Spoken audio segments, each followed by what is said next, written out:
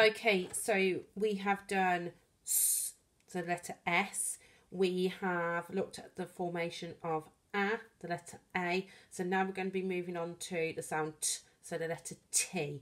So remember, we are only concentrating on how to form these letters. I'm not worried about your size at the moment. We're not using lined paper like we would at school and thinking about what colour lines that we have to sit these letters on.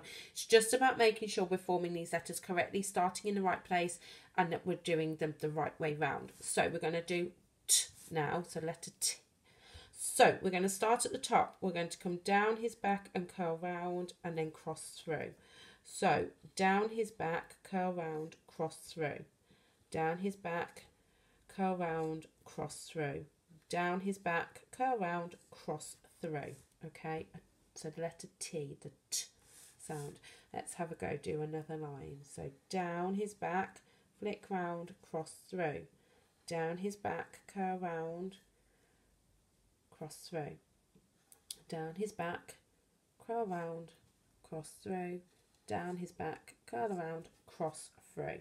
So your T should look like that. Okay, let's do one more line. So remember, you need a piece of paper, just a blank piece of paper. You don't need any lines on them. I mean, if you have got lined paper, you can get these to sit on the line, but a blank piece of paper is absolutely fine. We're just working on making sure we get these letters formed correctly, so that when you come back to school in September, your new teachers will help you with where you need to get them sat on the lines and how big they need to be. This is just making sure that they're formed correctly, so that when you do go back in September, you know how to form these letters, and we can get on with sitting them on the lines and getting them like the right size and things. So one more line. You're going to do it with me now. So we're going to go down the back and round and cross through.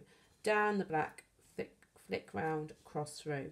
Down the back, curl round, flick through. Down his back, curl round, flick through. So your turn now. Have a go at doing the letter T for me. Remember, get your adult to help you take a photo, send it in so I can add it to your profile.